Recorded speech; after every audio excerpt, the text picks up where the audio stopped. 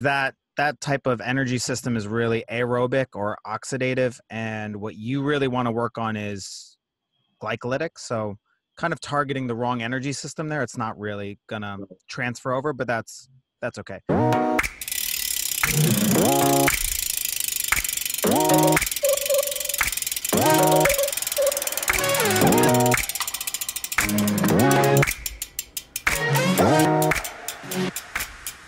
So you're sitting in second position here on the rail. That's very common for unofficial or like, not big races where you're going to have a holder for each one. Yeah. So we'll just do this. You know what? Let's just watch the whole thing through.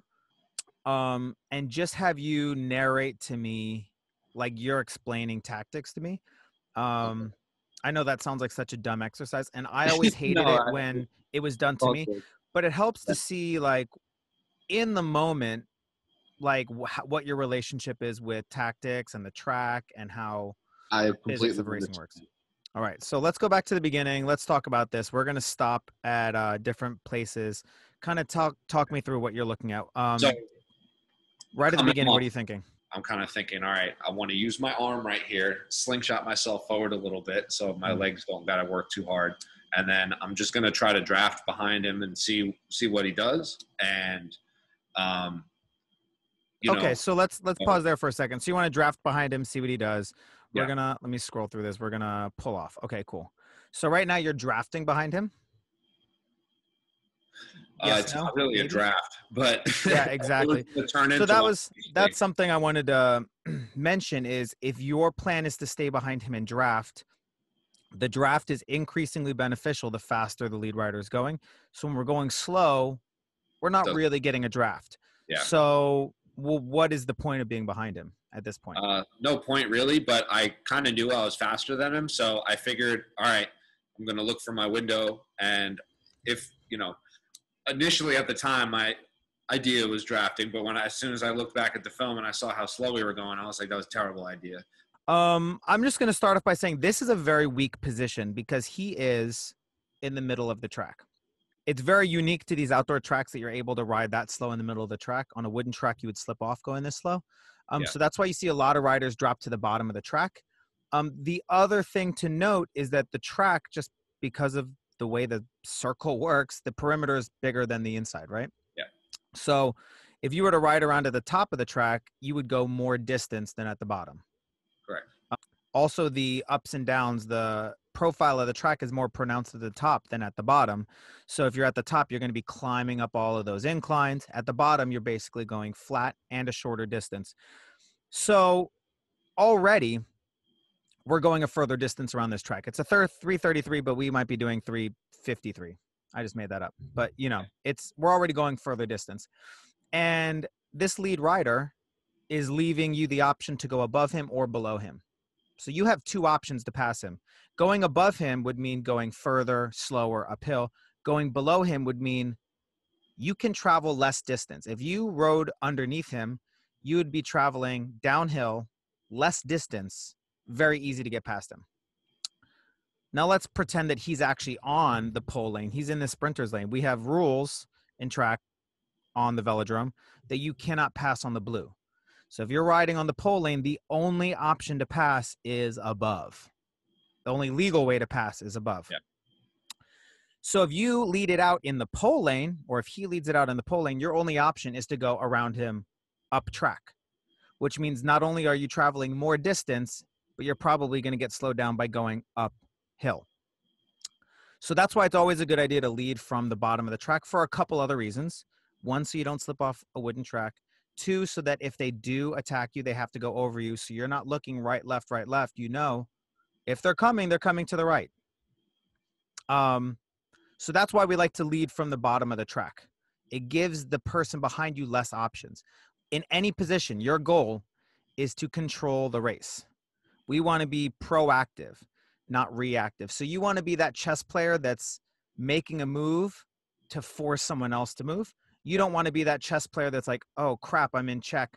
Let me move out of it. Oh, crap, I'm in check. Let me move out of it again. You want to be the one always forcing their move, whether they know it or not. So you want to be in control of the race. So that's really the main topic for today is we're going to be simple, quick and dirty, nothing too fancy. We're just going to control the race. So right now, he's controlling you. He's setting the pace and you're just following him. Nothing you're doing is changing what he's doing. Does that make sense? Correct. Which means that he's leading the race. It'd be very easy for you to lead the race. If you just dropped underneath him, you probably wouldn't have to pedal any harder. If you just turned your wheel down and went to the bottom of the track, you would take the lead just because of gravity. And now he would have to react to you. He'd say, wow, now I'm in second place. What am I going to do? So just an aside. Okay. So we're here. You're staying behind him. And this is very common for beginning tactics, is the idea of I have to stay behind until it's time to sprint, and then I sprint. Yep. So here we go. He kind of chops up this track. Sometimes we call this scrubbing, because you'll notice that he slows down. Going up track, that's going to slow you down. This would have been an easy opportunity. I don't know what he's doing. Right there. I don't know what he's doing, but that's what I would do if I wanted you to take the lead. I mean, I'd ride around in the middle of the track if I wanted you to take the lead, because I would have expected you to do it already. But him chopping up here, he slowed himself down, and look at how you're already overlapping him. Yep. This is a great opportunity for you can just stay there, and now he's stuck outside of you up at the top of the rail. We call that holding someone on the hip, right? You just block their way back down to the bottom. Or his bike is pointing, if we go right back here, it's pointing diagonally straight up towards those trees. His bike is facing the wrong direction, the harder direction. Imagine doing a time trial going straight up at that direction. You'd run into the rail and going the wrong way.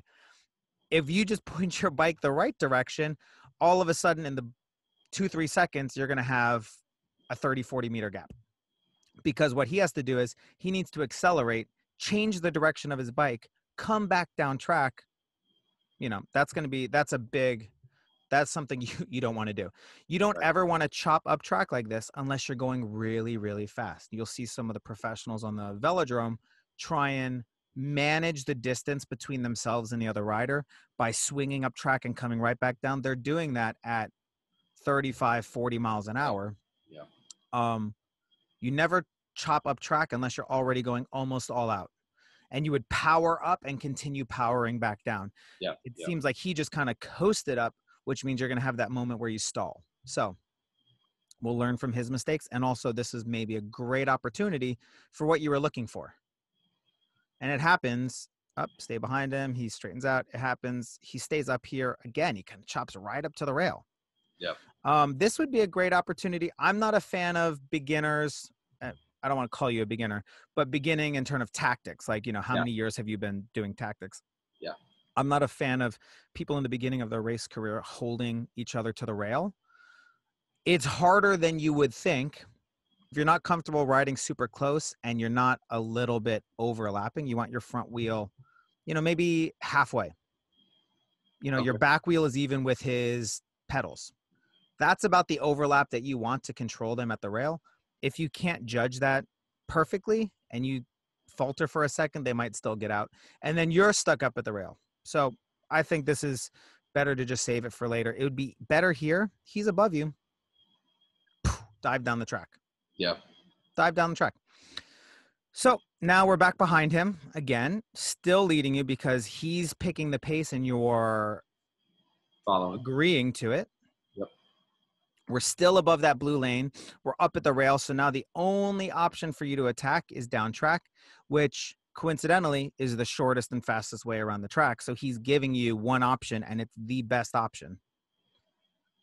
We're here. We're just kind of like zigzagging up and down the track. I'm not 100% sure what his goal is. He lets you over the top or you go over the top, which is fine. I knew I was faster than him already. Yeah. So, But let's think about like a championship. You're going to have to, after you qualify, it depends on how many rounds there are, but you're going to have to do like 1/16. Then you're going to have to do 1/8 rounds. Then you're going to have to do, quarterfinals. And quarterfinals can sometimes be, depending on how big the competition is, best out of 3. Then you're going to go to semis, best out of 3. Then you're going to go to finals. So that's a lot of racing. And you've already done a flying 200. And it might be in a weekend where you're also going to be doing a kilo and a team sprint and a 500 and a whatever. So you want to save the most energy possible. You don't want to be doing the most. You want to be doing the least and have the most left over. So you go over the top, which is fine, except that the hole underneath was free, and it would have just been faster and easier to go underneath. Okay, so you're over. It's just clear that you are faster. You have, hard from this angle to see, but you've already cleared his front wheel. We got to come down and take that pole lane. You got to come down and take the sprinter's lane. The same reason why I said it, you want to lead out from the pole lane. It's the reason why you want to capture the pole lane. So nobody can pass under you. They can only pass over you. There are more rules regarding the sprinter's lane than anywhere else. So you want to get into that sprinter's lane. And what happens is, because you don't, even though you're faster, he gets underneath you again. So now you're riding above the red line, which is longer, farther, and harder. So even though you're faster, you could have saved all that energy by just being on the black line all the way back here when you probably started to pass him. And then we come all the way through. You could have taken the lane. He gets underneath you because he has the shorter, faster way. Eventually, you just come on top of him because you're faster. Here we go. You're just faster. You just blow him out of the water. And you just time trial all the way to the end. Let's talk about this ending. One of the skills we want to be able to practice is being able to ride looking over your shoulder the whole time. Once you get, this is a pretty big gap. Let's just say you could fit 10 bikes in between that, about. That's pretty big. And you can see that you're pulling away. I would meter my effort so that I finished as close to him as possible while still winning. You know, the more experienced you are, the closer you can finish. You know, there are really experienced riders like Einar's Kixix, who, you know, wins worlds every year. And he'll finish like this. He'll beat you by half a wheel, even though he is one of the fastest masters racers in the world. So he'll beat you just like this, just by a wheel, because he's so attuned and he's so good at, you know, observation, that he knows where you are. He knows how hard he has to go. Very experienced, decades. So for you, you know, maybe finishing something like this kind of a gap might be more comfortable, but we end up beating him by, you know, quarter of a lap. Enough. Which just means way more energy. You know, save your energy for the next race. Just, it's a good skill to practice. Plus, it's always nice to your weaker competitors. You don't want them to feel so defeated because they'll never want to race you again. It's a good skill for you to practice for your own development, and it always makes racing a better environment. Nobody wants to get quote unquote kiloed, which is when like someone just goes from the gun and they just get so left behind that they're just blown out of the water. They're defeated. They feel bad about themselves.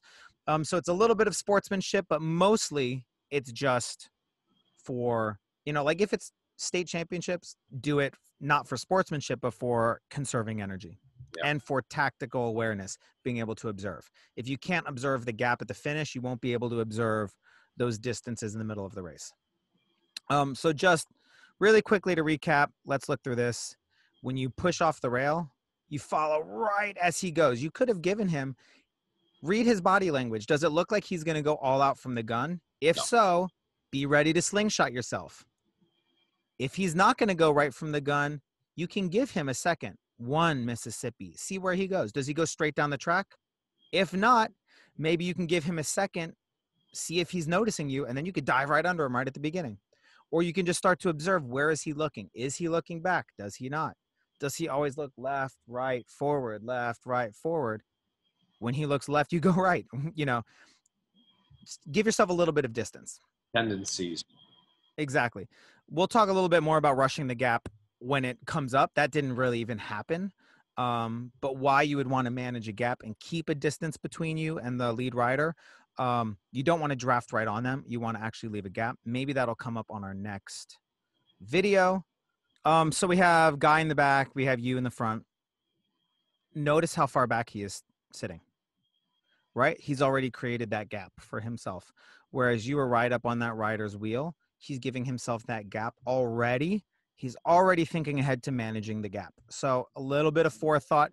He's going to be able to look and see what you're doing and notice kind of like what you're going to do right off the gun. Okay, so we pull off. Notice he kind of just like hangs around for a little bit, puts his hand on the bars. I mean, he's so far away, he's not even in frame. It's harder to know where you are. You're going to have to really look over your shoulder here to see where he is. So better job leading out because you kind of get right down the track, right? You kind of get down here to this red line, which is good. There's no way for him to fit in that sprinter's lane underneath you because you're still technically in that lane. So, and even if he did come down, it'll take a little flick of the wheel for you to be fully in the lane, and legally or technically you would command the lane. So if he went underneath you, it would be illegal. So already off the bat, I haven't pre-watched this really, so I don't know. Already you're leading this better. So let's just play this through. Maybe tell me what you were thinking. And Right. So I'm in front, and what I'm trying to do is, like you said, block him so that he can't go under me, and his only way is around. But okay. in my head, looking back, I know he's a little bit faster than me. And much more experienced. So I was trying to create a little bit of a distance. So we talk about controlling the race. Yeah. How does someone from the back control the race? When you're in the front, you want the race to be as slow as possible while still being safe. Because when you're in the front, you're doing most of the work. So the slower you get, the less draft there is for someone behind you, right? They don't get the benefit. If you start going all out, it's very hard for you, and the person behind you can sit in the draft if they're within that distance. Couple bike lengths, they'll still get a good draft, and they'll be sitting behind you, saving energy while you're in the front, losing energy. When you're on the front, if you start going all out, your energy will start decreasing little by little, while the person drafting is saving energy. And there comes an inflection point where they will have more than you do. And hopefully that comes for them before the end of the race. So when you're in the front of the race, you want to keep it close. You don't want them to have a gap, because that gap is something they can rush. They're going to rush through this pocket of negative resistance, and it can suck you through. And that's going to be really beneficial for them. Instead of, think about being inside of the car on a windy day and you stick your head out the window and all of a sudden, or you stick your hand out and it goes, whew. Yeah. That's what happens when you're inside of a draft right on someone's wheel, and then you pop out into the wind. All of a sudden, it's like a parachute. So it's much better if you rush through their draft and kind of slice through the middle. We don't need to get into too much of the physics of how that works, but it's better to rush through the gap than it is to sit on the wheel and pop outside. So that's why the guy in the back wants a gap. He wants space. So if there's not enough space, there are ways for him to control you in the front. He can scare you. If someone gets scared, they'll speed up. So if someone's afraid of being passed, sometimes they'll speed up.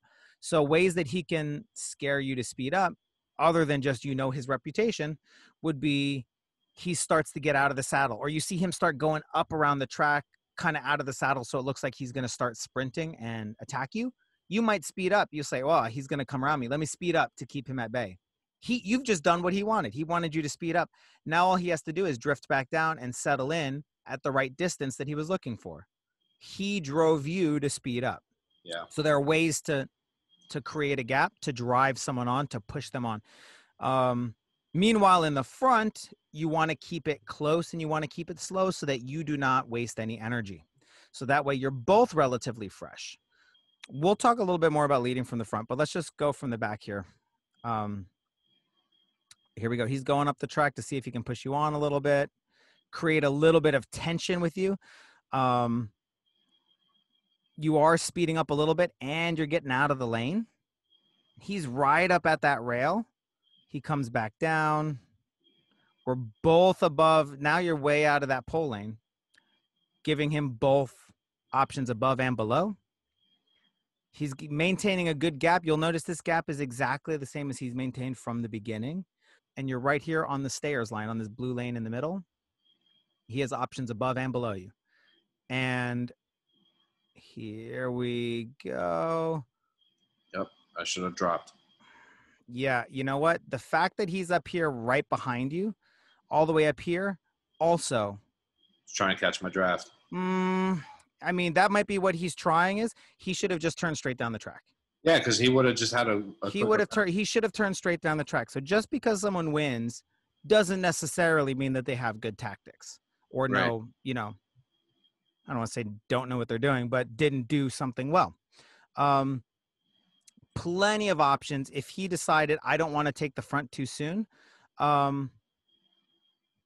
that's fine, but there's only 3/4 of a lap left. If you're not going to take it now, when? Most of the danger usually comes, I thought he was going to come out of this turn. A lot of the danger comes coming out of a turn, because when you come out of a turn, the track flattens out in the straights. So there's less of a penalty coming above them. So coming out of turn 4 right here with 1 lap to go, or, you know, like a lap and a quarter, Drop down. danger area. That's a danger area. Yeah. You should be protecting that pole lane already if you're in the front. Black lane. And you should be planning to try and attack right here. Either with, you know, this like 1 lap to go, sometimes back here, coming out of turn 2. So coming out of the turns into the straights with about a lap and a half to go, that's also a common time to attack, so that you take the lead going into the final lap. It's a little bit risky doing that with half a lap to go, but it happens. So he's up here following you for who knows what reason. He should have just turned down track. You're looking to your right, not to your left. So if he had just popped down track, he could have taken the lead with very little effort. So here we go. He should have gone down track, but he didn't. We're just, again, in no man's land in the middle of this track. And here we go. Oh, there we go. Half a lap to go, coming out of that turn. This is where a lot of moves will happen, is coming out of either turn 2 or turn 4, because you're going into the straight. So going into the straight, he's just going to come over you. Is he going over you or under you? Yeah, he's going over you. We come through here. Again, why did he decide to go over you with half a lap to go instead of just going under you with 3/4 of a lap to go and working much easier? I don't have that answer. Who knows? I mean, he did win. Look at how far apart he is, though. He's above that blue line. There is no rule about how far away you have to be from the person in the pole lane, other than don't impede their progress. He should be on the blue stairs line, if not inside of it, because he's traveling further distance. It's just, you know, you want to be as close as possible. You don't need to be all the way up there. So let's just go back to the beginning and see if there's anything we can recap here. He gives you a little bit of a gap from the beginning, and he maintains this gap all the way throughout. You started off on the pole lane, which is great, but we eventually start drifting up. And I would like to say that he was controlling the race by coming up here and pushing you on. Look at this gap. You did feel, you had a sense, whether it was preconceived or from the race, that he was a little faster than you. So whether it was because what you know of him from training, or because in the race you felt the pressure, there's this nice big gap that opens up, which is still manageable for him to close. So he has controlled you, or he's pressured you into going faster than maybe would be prudent, right? That is correct. That's what happens when someone's up high. They are a threat because they could come right down the track at us. So you speed up to try and neutralize that threat. Then he comes down and manages this gap. That's a great way to control the race. So he's pretty much controlled you up to this point, but then this gap is maintained. Nothing he's doing is really changing what you're doing. He's following you at this gap in the middle of the track, which means now you're controlling this race. Whether you know it or not, you're setting the pace, and he's saying, I'll let Mike go this pace and I'll just hold my distance back here. So right now you're controlling this race when he should be trying to control this race. If you were really in control and you were trying to maneuver him tactically, you would try and find a way to lure him in a little bit closer. The closer, keep your enemies close when you're in the front. Save your energy a little bit too. The closer he is, the less likely he is going to be able to get a big rush on your gap and come by you with a bigger speed differential. So especially when you're in front, you should be very comfortable with someone being close to you. That should be your comfort. Want them to be close. In the front, you need to be so good at observation, because you need to be able to hear, sense, smell them coming. So when they're really close to you and you know that they're about to try and attack over the top, or they're going to try and pull beside you, or they're going to go up the track, like, you know, they're going to try and do a running effort and just run at you, you respond to that because you were looking at them the whole time. With good track racers, there is no surprise. You know, with someone that's inexperienced, you can surprise them because when they're looking forwards, they'll attack, right? And then it's a surprise. But if you can look at them the whole time, they're not going to be able to surprise you. They're going to have to maneuver you like a chess piece. So if you're in the front, you want to keep them close and observe them. So when they start accelerating, You saw it, you accelerate with them. When they slow down, you slow down with them. If you don't slow down with them, you're working harder while they're resting and they get a little bit of a gap, which could be to their benefit in the future. So you want to keep them close. You want to keep them low, off the rail. You want to keep them low and close, right? Because when they're on the rail, they are a little bit of a threat. It's like doing a flying 200 right over you. They'll go faster than you. So if he's up there, should I be a little closer to him, but also get up? No. With him? When he goes up, it is true that when he goes up, he's trying to push you on. You have to make sure that you go a little bit faster than he's comfortable with. So you start picking it up, because if he stayed up there the whole race, he would eventually get dropped. For him to match your pace up top to you down bottom could be 5 miles an hour difference. Yeah. That'd be exhausting for him. So you want to pick up the pace just enough that he comes down track. Because at a certain point, he's like, oh, he's going too fast for me to stay up here. Let me come down track. When he comes back down track, there's no need for you to be going that fast anymore. So that's when you start feathering it back. And then you start to observe him. Is he going to go back up the track to try and push me on again? Or is he just going to try and catch up to me down here? And as soon as he's closing in on you up here, it's like merging on the highway. You try and match that speed. You throttle that clutch nice and easy so the gears match. And you match that speed so that when he catches up to you, he's not going faster than you. And you guys meet at a nice, even speed.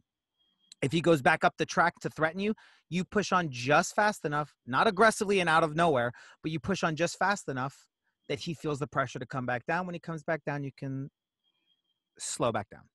Yeah. That's the first half of the race. The second half of the race in front is that same idea, but with each passing meter, there's a little bit of a higher required speed. So if you're doing that at a slow to moderate speed in the beginning, that works. A little bit of tactical awareness. The closer you get to the end of the race, the faster your base speed is going to be. So coming into a lap and a quarter to go, so you're coming in like through the home straight for the first time before you do your one last lap, you're going to want to be at least going 75, 80% effort. Not all out, but you want to be going 75, 80% effort, because the faster you're going, the harder you are to pass. If you go too fast too soon, though, you'll tire out and then he'll pass you. So that's why you want to be going 70, 80%. And then when you get into turn 1 and 2, you're going probably 80, 85%. And then when you exit turn 2, I'd probably go 100% all the way to the end. You know, because at that point, it's just a half a lap. It's a 100-meter effort. You can go all out at that point. Remember to be cautious of attacks coming out of turn 4 and out of turn 2. So on those home straights with either 1 lap to go or half a lap to go, especially on this track, half a lap to go or 1 lap to go, coming out of turn 4 or turn 2. That's where you're going to want to be really observing where is the attack coming from, because it's probably going to happen in a straight. It rarely happens successfully in a turn with good racing. So where is the attack coming, and how can I go just fast enough to hold it at bay, but not so fast that I tire myself out before the end? So that's really our tactic from the front. Learning from his mistakes, you know, coming into a turn is a great place to attack. Right here. If he had just cut you down right here, he would have taken that lane. And before you could even react, it's very easy to get underneath someone and take that lane before they can react, because they have to turn their bike and kind of accelerate. There's this moment of stalling when they try and do a sharp turn down track, especially at the speed you're going. If he had just turned down track, he would have gotten there first. And he would have had control of his lane, and then he could decide, do I want to go all out from the lane, or do I want to feather it? And now he's in the front, and he does the exact same tactic we were talking about. He takes the front. We have 1 lap to go. He'd probably be doing like 75, 80% right about here. Probably be doing something like 85, 90 as you exit this turn, probably right about here, this 200-meter line. Boom, 100% all the way to the end, 200 meters from the end. Maybe even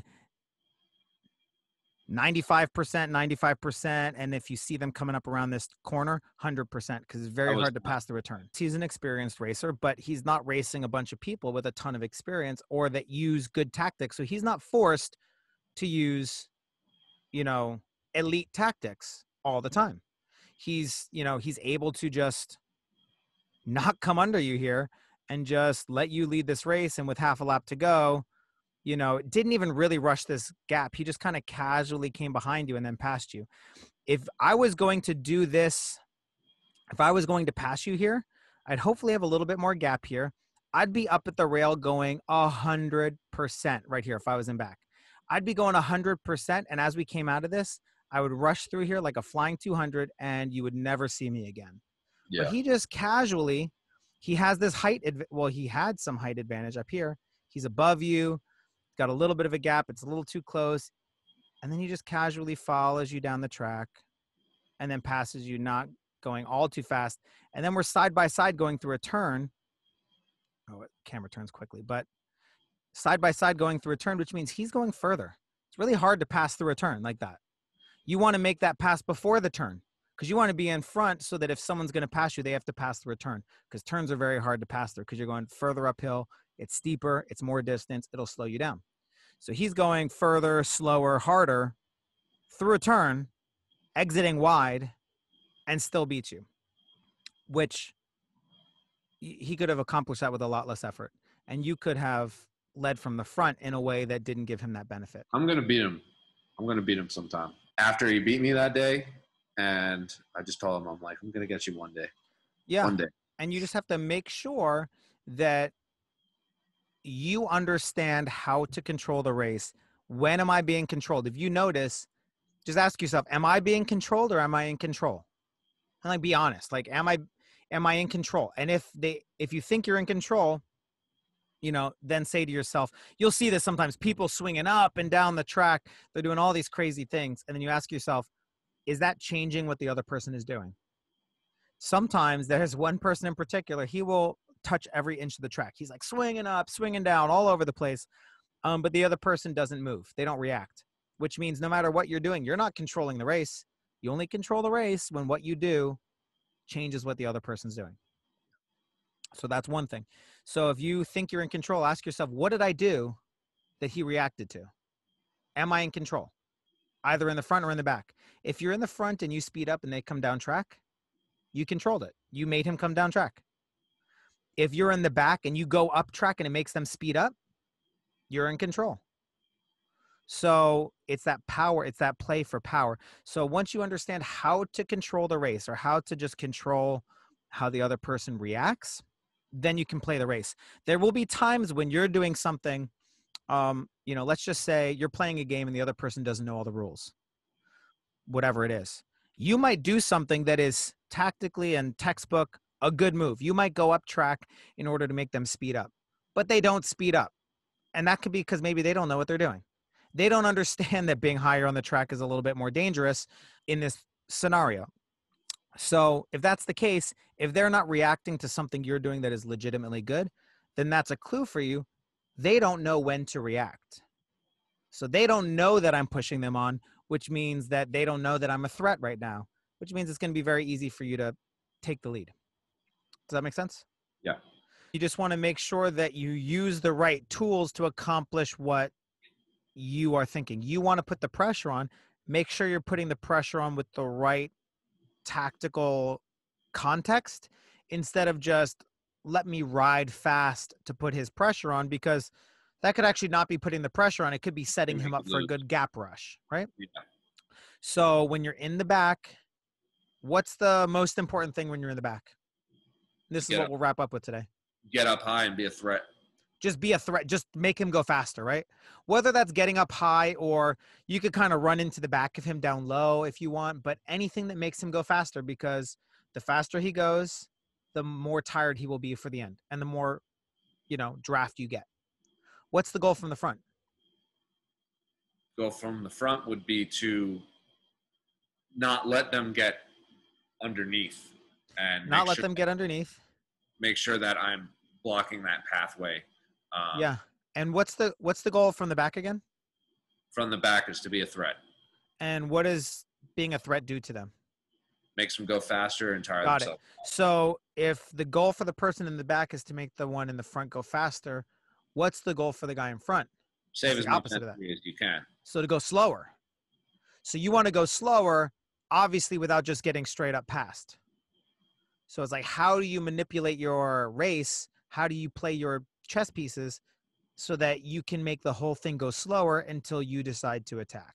So if I'm in the, say I race this guy again next time, we're Yes. racing next month, we're doing match sprints. So say Yes. I race him next time and I start, I'm in the front right here, and say I'm down low and I'm trying to control it from down low. Yes. He jumps up top and he's a threat. And I don't speed up that much. Would it be smart to just kind of be at the same kind, just a wheel ahead of him maybe, but just like, That would only be if you're up at the rail with him, to be just a wheel ahead of him, to elbow, hip to hip, you know, being up at the rail with him. If you're down low and he's up high, speed up so that he has to come back down. okay. And then once he comes back down, he's not a threat anymore. So you can ease up a little bit. Okay. Because, you know, as much as he thinks he pushed you on, you could speed up to pull him down. If I'm riding at the bottom of the track and you're at the top of the track and we just start riding casually, and I say the rules are you have to stay up there, I have to stay down here. If I start speeding up, there's going to come a point where you just can't keep up with me anymore. And you're going to have to come down the track just to stay with me. So if you speed up, that will pull them off the rail. How fast they come off the rail really depends. If he flies down at you like a flying 200, well, it's a good thing you're going fast because he's going to be coming fast. If he comes down casually, and this is why we're looking, then you can back off a little bit. That doesn't mean go from 80% to 0%, but it means 80% to 75 to 70, be observing. You know, was he coming off the rail to attack me right away? Or was he just scared of getting left behind and he came down? If he's scared of getting left behind or he was threatened, he'll come down. You slow down. He's like, huh, I'm comfortable again. Great. And then you stay in the front. And he's back there and he's riding your pace. And your pace is, I want to go slow until it's too late for him to accelerate and win. And you've seen a lot of these races where people don't even really accelerate until like a half a lap to go, sometimes even a quarter of a lap to go, and then they'll just try and sprint. It almost always works out better for the person that sprints first. Almost always.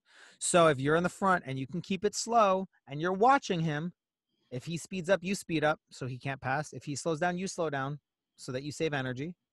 You only use as much energy as it takes to stay in front. And then when you decide to sprint, you sprint, and it's whoever went first and whoever has the better acceleration. You're probably equally as strong as each other. You'll probably win. So main components are be in control. Yes. Conserve energy, especially from the front, and from the back be a threat. Yeah. We're going to do that one last time. It'll take 20 seconds. You're in the back. What's the goal? Put the pressure on, jump up. How do you put pressure on? Be a threat, do whatever you got to do to make him speed up, whether it's jump up a little bit or give him body language that you're about to start speeding up. And if we jump up the track, how hard do we go? Anytime we go up the track, how hard do we go? Hard, so that it forces them to go hard. Perfect. Also. Got it. And then if they speed up, what do we do? Drop back down. Got it. Why? Take the draft because you just made him. Got it. You just tricked him into giving you a free draft. Got it. Perfect. You made him speed up for you to give you the draft and used it to your own advantage. Then you come back down the track and he slows down. What do you do? Slow down too. You speed him back up. If you slow down because he slowed down, now he's in control. Yeah. Well, I was thinking if I'm right behind him, I would have to slow down, but then go right back up. Yeah, just go. If you come down and he slows down, go back up. So just keep going back up. Keep putting the pressure on. Yeah. Eventually, he's gonna not even know where to look. Is that like the universal, language of a threat for track is just moving up to the top? That's it. That's anything. Every time. Anything that seems like they're trying to pass you, and if someone's riding at the bottom of the track, going up is the only way to pass. You only got one way to pass. You know, of course, the threat, if they're riding around in the middle of the track, which I would not recommend for someone that's not an expert, you could fake diving down the track. That could push them on. But at that point, why fake going underneath them? Why not just actually go underneath them? Why not just, if they're giving you a shortcut to the front, why not just take the shortcut and then decide what you want to do with it at that point? If they are the type of person that lets you go underneath them in a race without really knowing what they were doing, then it's probably the type of person you would want to take the front from. They're probably not setting you up for like a big, complex tactical battle. They probably just didn't know they shouldn't ride in the middle of the track, and you just took a shortcut. At the national level. At the state level. State level. There might be some people at the national level that will the top tier riders at the national level that will try and bait. Yes. There are some reasons why maybe you would ride in the middle of the track, but not for you right now. I wouldn't do that to someone like Sandor or a person like Rex or, you know. I wouldn't. One of the people that knows what they're doing. I wouldn't. Cool. Any questions? Nothing really. I mean, we covered everything. So as far as everything we were talking about with tactics and yeah. Right. Yeah, so watch some videos and try and figure out why they're doing what they're doing. Watch one video completely as the guy in the back. Imagine you're the guy in the back. Why is he doing what he's doing, or why is he not doing what you think he should be doing? Take those notes, then maybe watch it again from the front, or watch a different video from the front. You know, try and make those decisions, take some notes. You know, let me know. I'll take a look at them. All right, cool. Yeah. Talk to you later, bud. Good time. Yeah, you too, man. Thanks a lot. And we'll definitely be in touch, and I'll let you know when the next race is, and I'll send you some film. And if there's anything in between now and then, I'll definitely bring it to your attention, man. 100%. So, yeah, man, take some videos on the next one and let me see how it goes. You rock. Talk to you later. All right, man. I'll see you.